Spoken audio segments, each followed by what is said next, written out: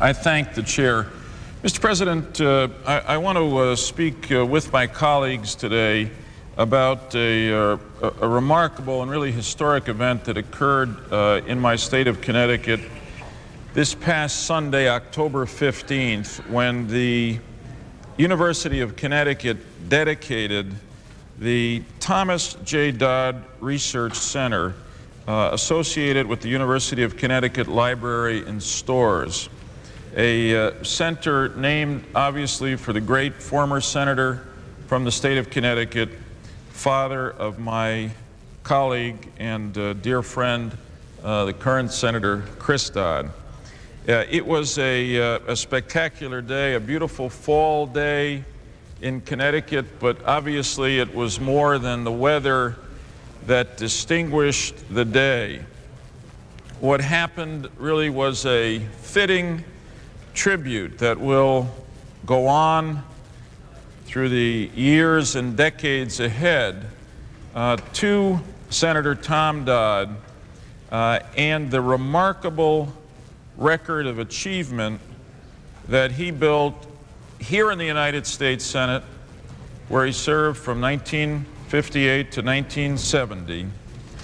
and in the years before then. The events began with a dedication at the library site itself and then proceeded to the Gamble Pavilion, where it looked to me like 8,000 or 9,000 people packed in to hear the President of the United States, President Clinton, deliver the first in a lecture series that will emanate from the Thomas Dodd Research Center, in this case specifically focused on the Nuremberg trials 50 years after, because Senator Tom Dodd was a prosecutor there. Mr. President, Tom Dodd, as President Clinton said, spent his life in the service of his country. Trained as a lawyer, serving as an FBI agent, then as a lawyer for the United States government. He was, throughout his career, a great fighter for freedom, for human rights. And it is to the study of human rights that this research center will be committed. Senator Dodd fought the tyranny of racism as an attorney prosecuting civil rights cases in the 1930s, which was a long time before most other Americans thought about the idea of civil rights. And throughout his time here in the Senate and before in the House, he was a great fighter against the tyranny of communism. One of the great principled, fervent anti-communists of the Cold War period, who put us as a nation on a course to understand that the Cold War was not, as some historical revisionists would have us believe, just a kind of tug of war between two great powers, the United States and Russia, but a conflict of ideas, a continuation of the struggle between good and evil, between freedom and tyranny, that is in its way the history of our species on this earth. Senator Tom Dodd understood that the battle against communism, the Cold War, was part of that struggle of good against evil.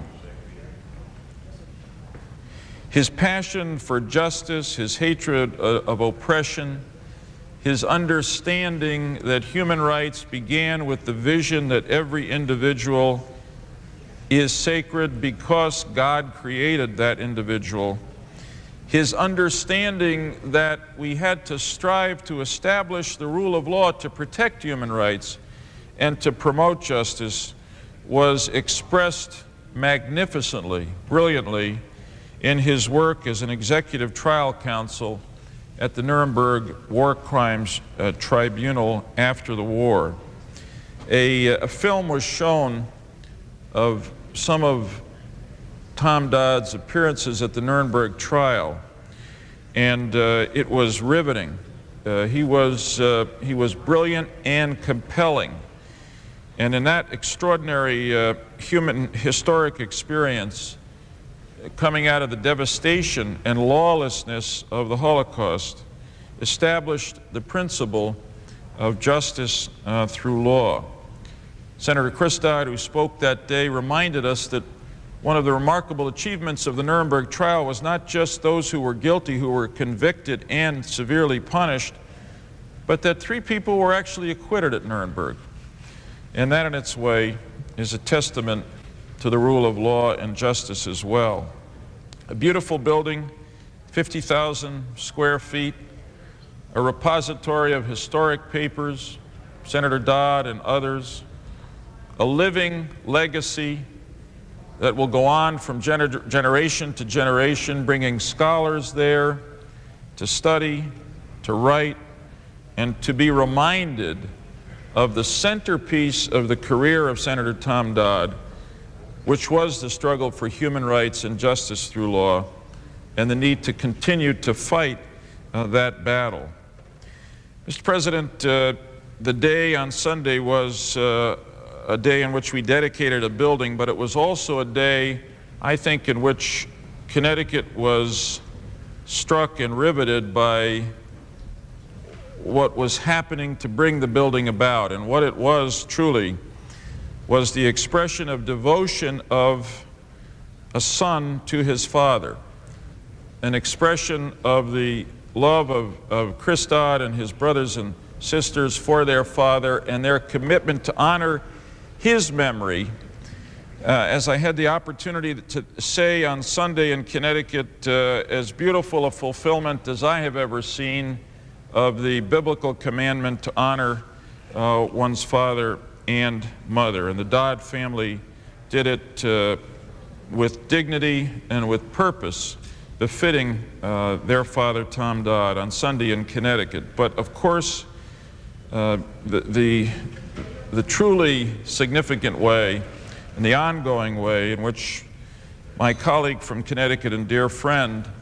Chris Dodd, honors the memory of his father is by the extraordinary quality of his service in this body, by his personal fight for human rights throughout the world and here at home, and particularly here at home for the rights of children, understanding and reminding each of us, as Senator Chris Dodd has so often on this floor, that a child who is without adequate food, without adequate shelter, without adequate parentage, without decent health care, without safety and protection from crime and abuse, suffers in that child's way as much as people who are forced to live